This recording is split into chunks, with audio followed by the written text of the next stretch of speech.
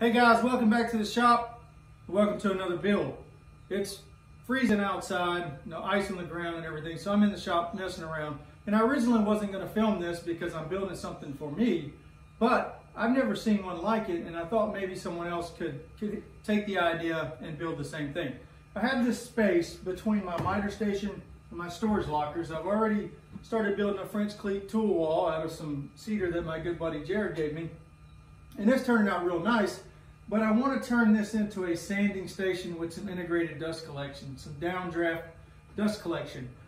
But I don't want this station to only be for sanding. I also want it to be a mobile assembly table. So what I'm doing is I'm building a table that has holes in it that the dust can go down in and over to the vacuum, but also I can use the same holes for dog hold downs. And I'll show you that in a bit. So this is the original top for the massive table that I built that was not joined well. And so as I went ahead and finished milling it down, and you can see how thin it got. It even got so thin that I was into where I'd cut the holes for the biscuits. But it's nice and flat now. I'm still doing some sanding on it. And over there on my sawhorses, I've got a couple of legs that I've put together, or glued and biscuited together. Those are going to be the legs. But the way this works is I'm going to drill a whole bunch of 3/4 inch holes in here, evenly spaced out. Underneath will be a tray that has an angle to it that goes over, and it'll have a port for my vacuum over here. And then the dogs are clamps that have a little straight part that goes down in the hole, and as you clamp them down, they pull tight. So I'll be able to use this for sanding and for assembly, and it'll be mobile and I can move it around the shop.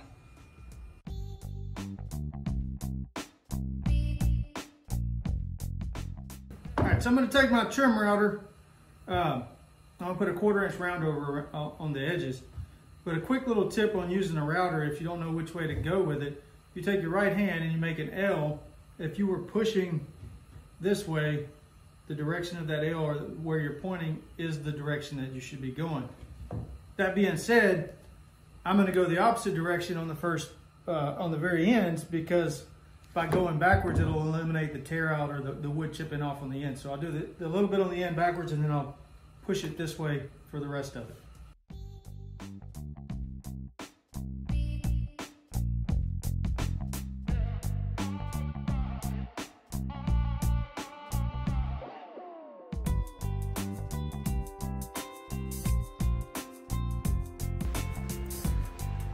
These holes are marked every 3 inches square, and that turned out to be 13 across and 7 tall.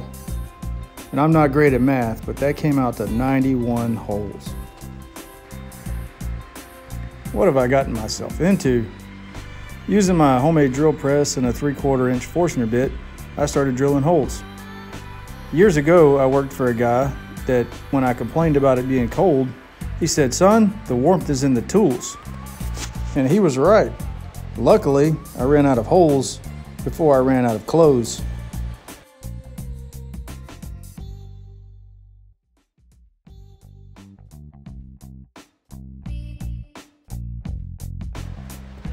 Finally, the one I've been looking for, the last one. All right, holes are all drilled in the top. It's not perfect, but I'm not building it to sell it. Unless one of you guys really want it, and then I'll let it go for the low price of a decent drill press. However, I wouldn't have been able to drill those holes on a regular drill press. I had to use my special one that drills through, and I can slide it around. On with the build. I put a 1/4 inch round over on every hole to smooth out any jagged edges, and used the track saw to cut them to length. Future build, a track saw that will cut all the way through 1.5 inches. Using a flush trim bit, I cleaned up the little edge that the track saw didn't cut through.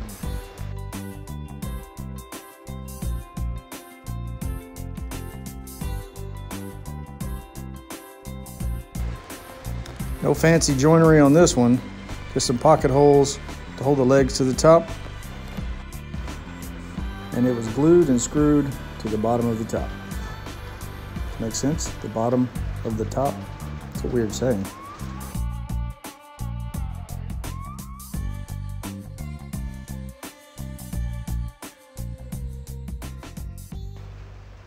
Using that fancy new table saw fence, I just started cutting random angles until I found the one that worked. Turned out it was 14.753, but I just rounded up to 15 degrees. All right, so took a little bit of figuring, a little bit of cutting and recutting and cutting and cutting, because I don't do math, so. But I put an angle on here so that I can create a trough, and then I'll drill a hole in this end right there at the bottom of the trough that I can connect my vacuum to. So hopefully it all works out well. I'm gonna have a 1/2" MDF panel in the bottom just because that's what I have left over. Haven't spent any money on this project, I don't plan to. But gonna keep building. More pocket holes in the side runners.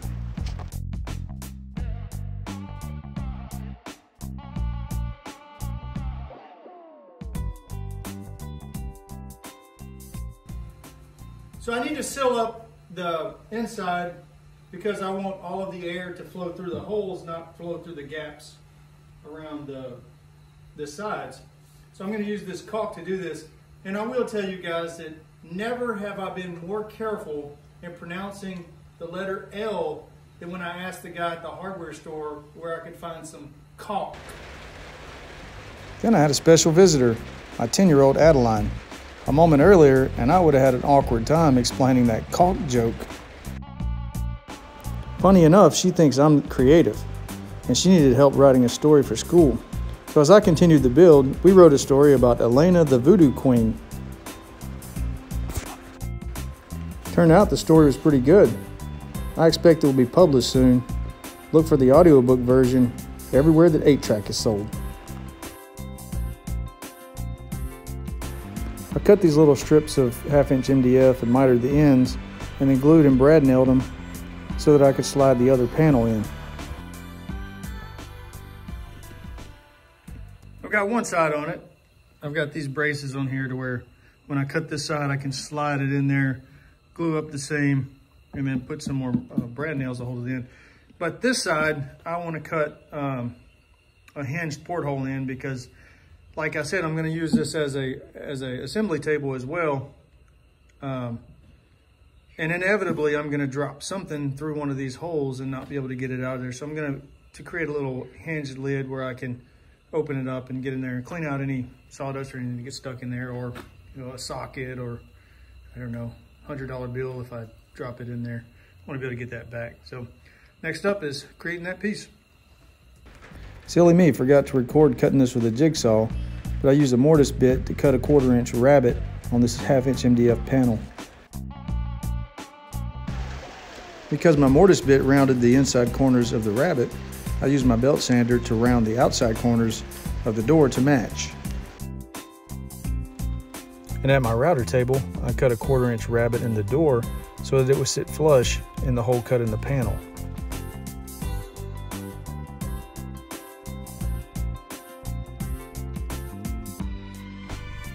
Created a jig out of some scrap in order to use a pattern bit to clean up those jigsaw lines. And that is a very satisfying fit.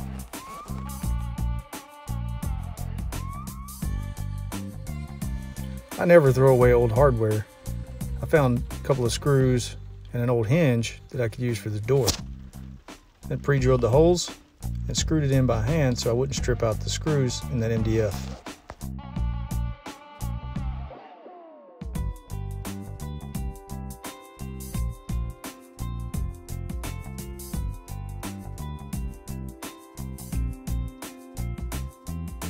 A little bit of glue, slid it into place. Sure, I'm glad I put this handle here.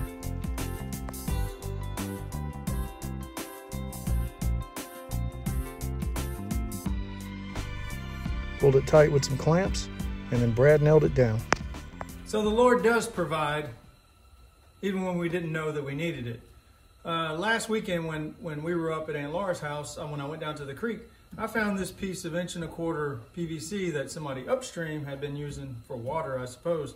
But it had washed out and was tangled up in some trees, and I grabbed it and brought it home, knowing that, you know, I recycle as much stuff as I can find. This is going to work great for the vacuum system on that part. My neighbor provided this out of his trash pile, whether he knew it or not. But this is part of an old shop vac, so I figured vacuum system, shop vac hose, work great. But this won't quite fit in there even with a little bit of sanding. So what I'm going to do is heat that up and expand that. I'm going to have to do the same thing on the other end for my vacuum to be able to connect to it. I'm going to use a heat gun, heat this up till it gets pliable or flexible. Shove this in there and let it sit for a little bit, and then I'll glue it in.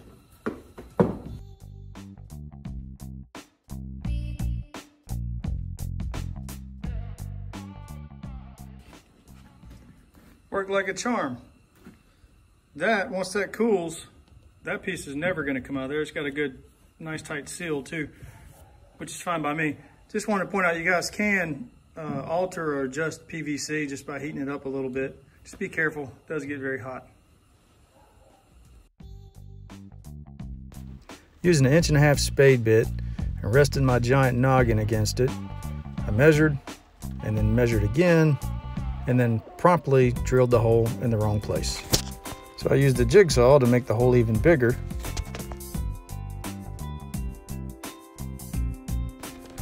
And used a scrap piece of MDF to hold the tube and make sure that everyone knew this was a man's workbench.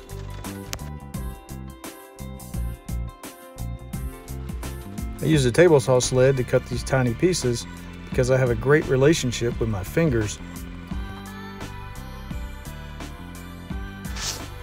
A little bit of hand sanding to get them smooth as glass.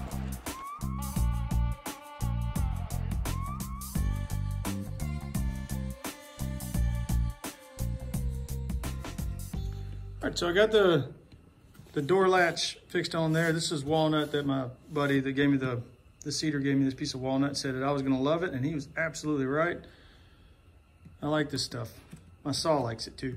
But anyways, the way it works is, this is upside down obviously, but I'll be able to open the little door, clean out whatever I need to clean out, and then it's kind of beveled to where it pulls it down tighter as you close it all the way. So if I need to put a piece of weather strip underneath here on that little, in this little rabbet, I can, but I don't think I'll need to. So it's time to put the wheels on it, put this guy on the floor.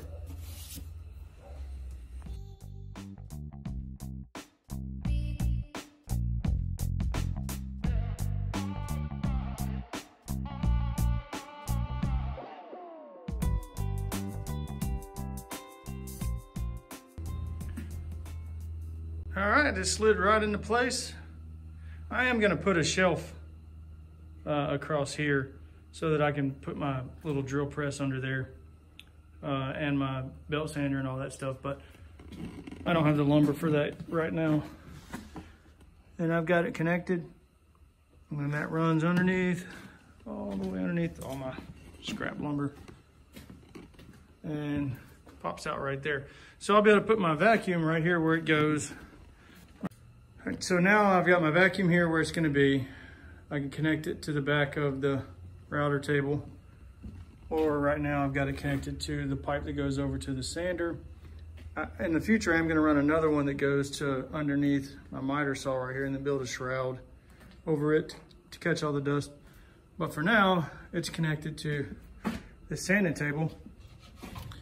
I do have to get a light to put up here. It's kind of dark over here if I'm doing small stuff, but I'm gonna give it a test run. Nothing like building a tool, building a table to use it while you sand the top of it so I can put some polyurethane on it. But first, to test the power, I use this piece of plywood to blank off some of the holes, and this thing really sucks.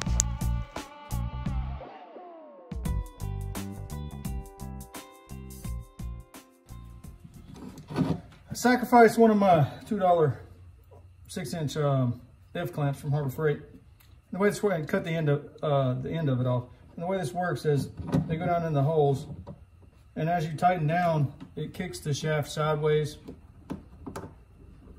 and doesn't allow it to pull out, and you can tighten things down pretty tight with that. So I'm going to do that with a few more of my clamps. Probably just 2 would be good. If I find the need for more, I'll just cut another one off. But that worked pretty well too. On the polyurethane.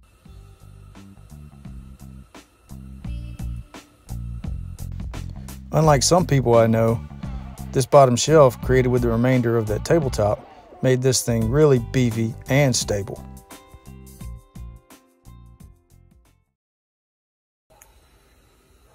All right guys, finished table. So I added the rest of that tabletop down here and on the back so nothing would slide back behind it. My drill press, my belt sander, which I'm going to build a stand similar to the drill press to where I can use it without clamping it to the table. Top turned out pretty good. It's got a few blemishes in it that I didn't finish sanding out. And then my biscuit hole back here that I left in there as a reminder that, you know, even though we may start out as one thing, the Lord may have other plans for us and turn us into something else. Not really, I was just too lazy to fill it, but it sounded good. So I got my 2 dogs cut and ready to use over there. Everything worked out great. Connected to the vacuum. The one thing that I did want to say was, because there's so many holes and the flow is not great, I can blank off half of it with a little 1/4-inch piece of plywood or, you know, anything, piece of plastic or something, and increase it over here. But I did notice that there's airflow over all the holes, so it will work, and I'm excited about it. So if you guys like it, hit the like button, subscribe, and thanks for watching.